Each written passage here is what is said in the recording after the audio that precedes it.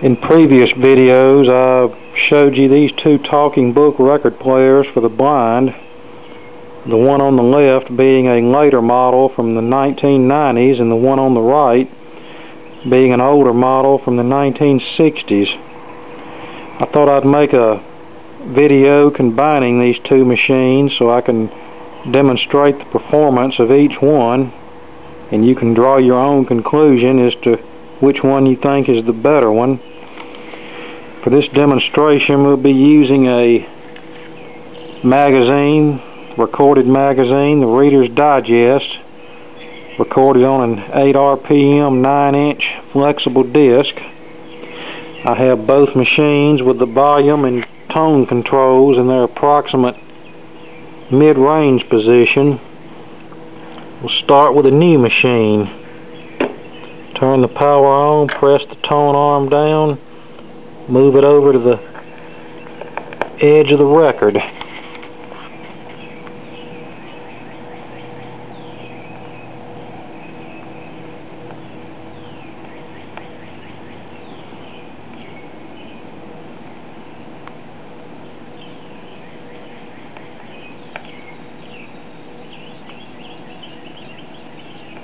Okay, sometime today, please.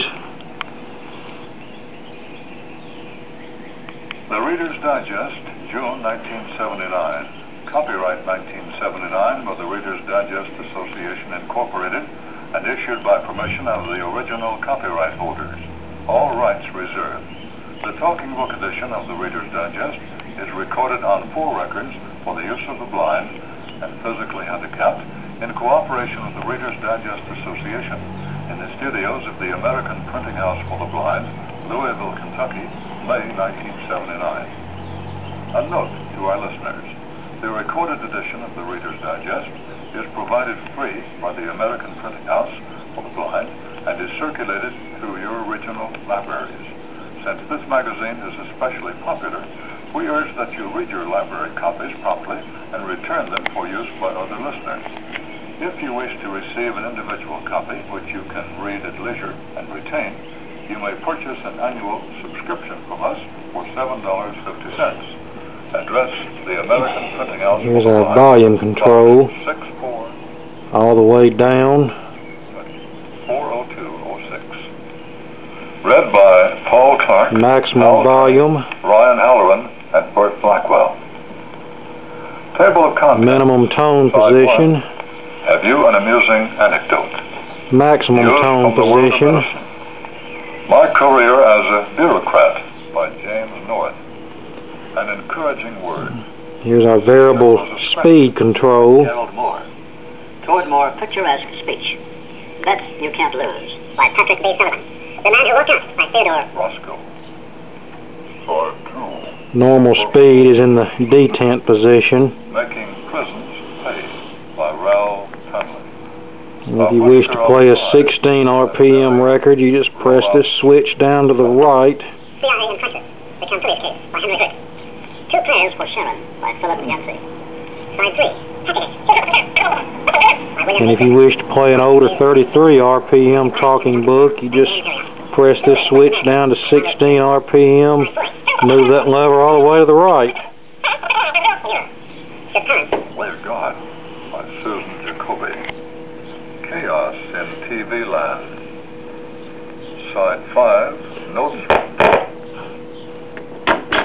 Okay, you've heard that one. I will take this same record and place it on the turntable of the old talking book machine from 1965. And this is a vacuum tube based unit. The other one obviously is solid state. So let's give it a try.